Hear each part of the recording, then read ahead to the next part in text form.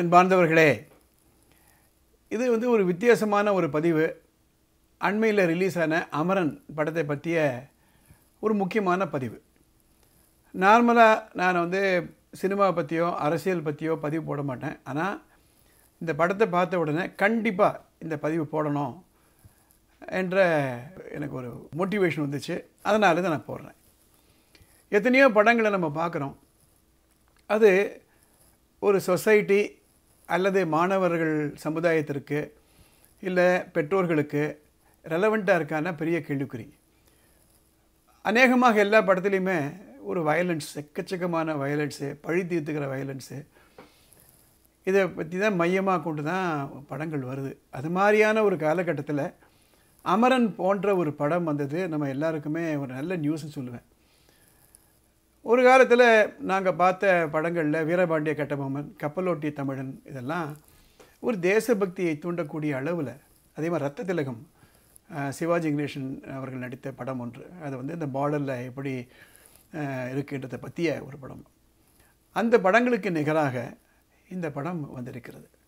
நான் எதனால் இதை நான் கண்டிப்பாக நீங்கள் எல்லோரும் பார்க்கணும், முக்கியமாக மாணவர் சமுதாயங்கள் பார்க்கணும்னா சில குறிப்பிட்டு சில பாயிண்ட் உங்களுக்கு சொல்ல விரும்புகிறேன். பாயிண்ட் நம்பர் 1, இதில் அந்த அமரன் படத்தில் சிவகார்த்திகேயன் லெஃப்டினண்ட்டாக சேர்ந்து மேஜராக பணி செய்கிறாரு.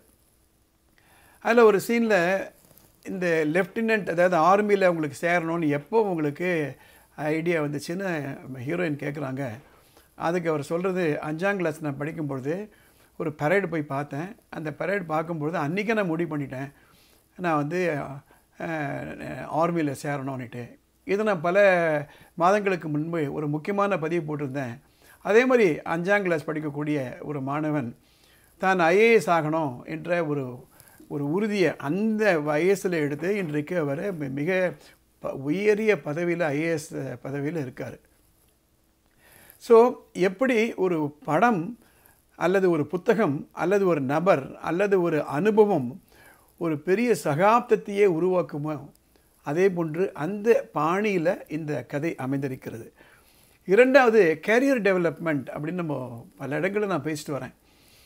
இதில் பார்த்திங்களன்னா, ஒரு காலேஜ் படிக்கக்கூடிய ஒரு ஸ்டூடெண்ட்டு பள்ளிக்கூட காலத்திலேயே அவர் கனவு காண ஆரம்பிச்சிட்டாரா, நான் ஆர்மியில் சேரணும்னுட்டு. அந்த services exam, army services exam எழுதுகிறாரு. எழுதிட்டு அதில் பாஸ் பண்ணுறாரு. அந்த எக்ஸாமுக்கு எப்படி படிக்கிறாரு, அதுவும் இன்ட்ரெஸ்டிங்காக போகுது. அதில் எப்படி செலக்ட் ஆகிறாரு. லெஃப்டினண்ட்டாக சேர்ந்த ஒருத்தர் எப்படி ஒரு ஃபோக்கஸ்ட் ஹார்ட் ஒர்க் மூலமாக, கடுமையான உழைப்பு மூலமாக மேஜர் என்ற ஒரு பதவியை அவர் அடைகிறாருன்றது, அதுதான் கரியர் டெவலப்மெண்ட். நம்ம எல்லாரும் அதை நம்ம பார்க்கணும். இன்றைக்கி இருக்கக்கூடிய காலேஜ் ஸ்டூடெண்ட்ஸு, ஸ்கூல் ஸ்டூடெண்ட்ஸு எல்லாருக்குமே ஒரு குறிக்கோளை நோக்கி பயணிக்கக்கூடிய ஒரு மனநிலை நமக்கு வேணும். அதுக்கு இதுக்கு நல்ல ஒரு எக்ஸாம்பிள். மூன்றாவது, எம்பவரிங் கோல். அதாவது அவருக்கு 3 முக்கியமான டாஸ்க் கொடுக்குறாங்க. ஒரு 2 டெரரிஸ்ட்டை எலிமினேட் பண்ணணும். அது தவிர ஜம்மு அண்ட் காஷ்மீரில் நடக்கக்கூடிய ஒரு தேர்தலை வெற்றிகரமாக நடத்தி கொடுக்கணும். அதுக்கு எப்படி ஒரு பிளான் பண்ணுறாரு, அதுதான் இந்த படத்தில் ஒரு முக்கியமான சீனு. 2 டெரரிஸ்ட் எப்படி எலிமினேட் பண்ணுறாரு, எப்படி இந்த ஜம்மு அண்ட் காஷ்மீர் நடக்கக்கூடிய தேர்தலை நடத்தி கொடுக்குறாரு. அது மட்டுமல்ல, அந்த கதையினுடைய ஹீரோயின் இந்து என்ற கேரக்டர் எப்படி ஒரு இன்ட்ரோவர்ட்டாக இருக்காங்க. காலேஜில் படிக்கும்பொழுது வாயை திறந்து பேச மாட்டாங்க, ஒரு கூச்ச சுபாவத்தோடு இருக்கவங்கள அவர் எப்படி ட்ரெயின் பண்ணி அவரை நல்ல ஒரு extrovert ஆக்குறாரு. That is another very big lesson for us. அது மட்டும் இல்லை, ஆர்மியில் discipline, focus, strategic thinking, team building, right, இதெல்லாம் டெபிட் பண்ணியிருக்காங்க. இது நம்ம பார்க்க வேண்டியது. அதை விட முக்கியமான ஒரு விஷயம், மத நல்லிணக்கம். அந்த பார்டரில் இருக்கவங்க பலவிதமான மதங்களை சேர்ந்தவங்க எப்படி ஒரு குடும்பமாக அவங்க இருக்காங்க என்ற ஒரு சில சீன்ஸ் எல்லாம் வருது. அந்த மத நல்லிணக்கம் very very important thing, pudding the country first. அந்த ஒவ்வொரு முறையும் அந்த சோல்ஜர்ஸ் எல்லாம் நிற்க வச்சு அவங்க அந்த கமாண்டர்ஸ் அவங்கெல்லாம் பேசும்பொழுது எந்த அளவிற்கு இந்த தேசபக்தியை அவங்க கொண்டு வராங்க, எப்படி ஹார்ட் ஒர்க் பண்ணணும்னு சொல்கிறாங்க. அதில் ஒரு சீனில் அந்த பிளட்டூன் மார்ச்சில் போகிறாங்க. ஒரு குறிப்பிட்ட நேரத்துக்குள்ளே அங்கே வந்து சேரணும், அப்படி சேரலைன்னா இவர் எலிமினேட்டட் அப்படின்ட்டு ஒரு ஒரு டாஸ்க் கொடுக்குறாங்க. அதில் ஒருத்தர் சுருண்டு விழுந்துடுறாரு. உடனே அந்த ஹீரோ சிவகார்த்திகேயன் அவரையும் தோளில் போட்டுக்கிட்டு போகிறாரு. அதை அவங்க அப்ரிஷியேட் பண்ணுறாங்க.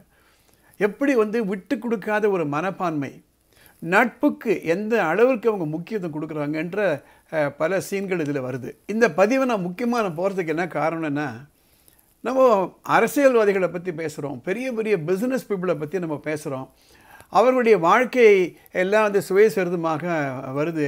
அது மகாத்மா காந்தியில் ஆரம்பித்து பில்கேட்ஸ் வரையில். ஆனால் பார்டரில் இருக்கக்கூடிய நமது சோல்ஜர்கள், நமது ஜவான்கள், நமது ஆர்மி ஆஃபீஸர்ஸ் எப்படி உயிரை பணயமாக வைத்து நாட்டை காப்பாற்றுறாங்க. They become unsung heroes. அந்த பார்வையில் பார்க்கும் பொழுது இந்த படத்தை கண்டிப்பாக நம்ம எல்லாருமே மெச்சணும். முக்கியமான ஒரு பாயிண்ட் இதில் பார்க்கணும். அந்த பார்டரில் இருக்கக்கூடிய அந்த ஹீரோ, அது மட்டுமல்ல, சிவகார்த்திகேயன் மட்டுமல்ல, மற்ற சோல்ஜர்ஸ் எல்லாம் கூட அவங்க அப்பா அம்மாவோட பேசுகிறது, அவங்க சொந்தக்காரங்கள்ட்ட பேசுகிறது, how beautifully they are managing there border life and the home. அந்த முகுந்த் வரதராஜன் அவரை வந்து அப்பா அம்மாவோட பேசுகிறாரு. உங்களுக்கு நான் ஒரு வீடு வாங்கி கொடுக்குறேன், அதை நீங்கள் போய் நீங்கள் தாங்க இருக்கணும் அப்படின்னு சொல்கிறாரு அங்கேருந்து.